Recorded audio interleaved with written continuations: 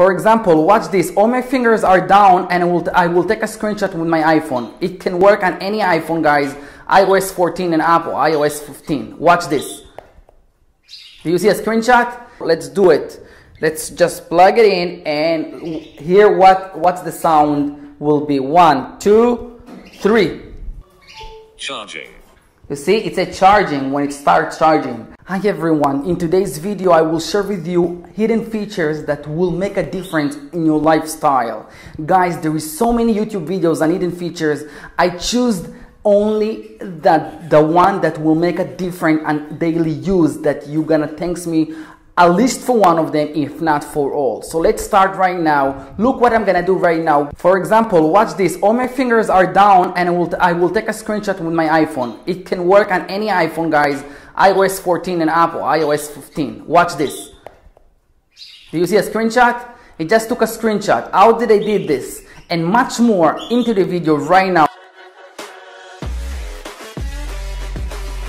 So we're starting with the screenshot. How did I took the screenshot without touching the buttons on the side of the phone? As we all know, all you have to do is go to setting and now scroll down to accessibility, click on it, and then you look for touch. You see touch, click on touch and you scroll all the way down and you have a back tap, which means you are tapping on double or triple tapping on the back of the phone. So you can choose a lot of options what's gonna happen with the phone if you back tap double or triple. So I choose for the double tapping screenshot. But as you see from the top, it has the first one, app switcher, control center, home, you can go back home, lock screen, you can mute, notification center, reachability, screenshot, shake. You know, shake, it's for undo when you're typing. So it's good if you don't want to shake for any reason. You can just double tap the back of the phone. By the way, it's working for iOS 14 and iOS 15. Spotlight, volume down, volume up. Sensitivity touch, which means it's it's the like the home button on the screen.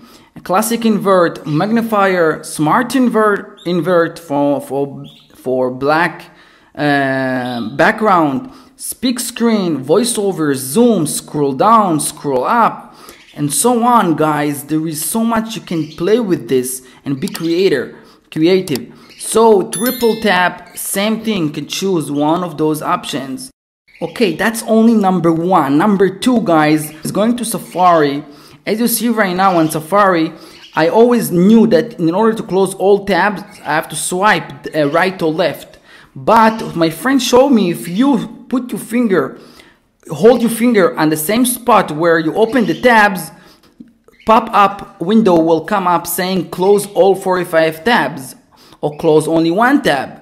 So guys, that's amazing. Again, just hold your finger on it for about a second and then you can close all of them, all the open tabs. Let's close them right now with this method. So let's just hold it and then close all 45 tabs. It's asking you if you want to close them, yes. And now after 1 day, automatically close tabs. After 1 day, after 1 week, after 1 month, don't close automatically. That's what I will choose. Don't close automatically. But now we have no tabs. Now the third one is when you're plugging the phone into a charger, it will say whatever you want it to say. You can tell it to say charging. You can tell the phone to say be creative, song that you like. So let's do it. Let's just plug it in and hear what's the sound will be. 1, 2, 3. Charging. You see, it's a charging when it starts charging. So how do I do that? Let's jump into the screen inside the phone. So all you have to do is go into shortcuts application that's built into the phone. You see over here on the screen, shortcut, and then you go on the bottom. It said my shortcuts, animation or gallery. You click on animation and then go on the plus on the top, plus sign, and then create personal animation. And then you scroll all the way down to charger. You see charger on the bottom? And now you can make it say when you connect it and when you disconnect it, whatever you're gonna set it up to say. So let's do next right now. And now add action. And now on add action and search, you write speak text. You see on the bottom, speak text. And now you gonna write whatever you want it to say, and it will say when disconnecting or connecting. You choose. Okay, so let's right now, let's type thanks for watching.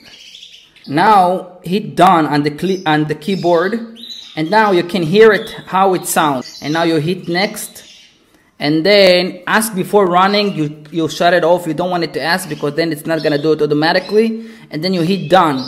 And now when you connect or disconnect the phone, it will say thanks for watching. So now that we set it up to say thanks for watching, let's hear how it sounds, guys. Let's connect it right now. And it's here, my microphone is here, so let's do it. Thanks for watching. You see all these pages, most of them we are not using on the daily use. So how can we clean the iPhone interface that we should have only one page or two pages and not a lot of pages? Okay, so you just press on the empty space on the screen, and then you press over here on one of those dots, those dots. And now whatever you want to disappear, page that you want it to disappear, you just click and take off the V. Okay, so let's just leave one, and we're gonna have only two pages right now. Watch this. 1, 2, 3. It's already the library apps. So if you want to disappear all of them, all you have to do is go back and disappear. Go back and disappear all of them. And now let's go back and let's see. We have no pages. If you want to get it back, very simple. Go like this again on the empty space, and then just get it back whatever you want. This is number one. Going to number two, how to hide photos but entirely, that nobody can even go into your photos somewhere in the setting and find it. So let's go into the photos and select 3 photos.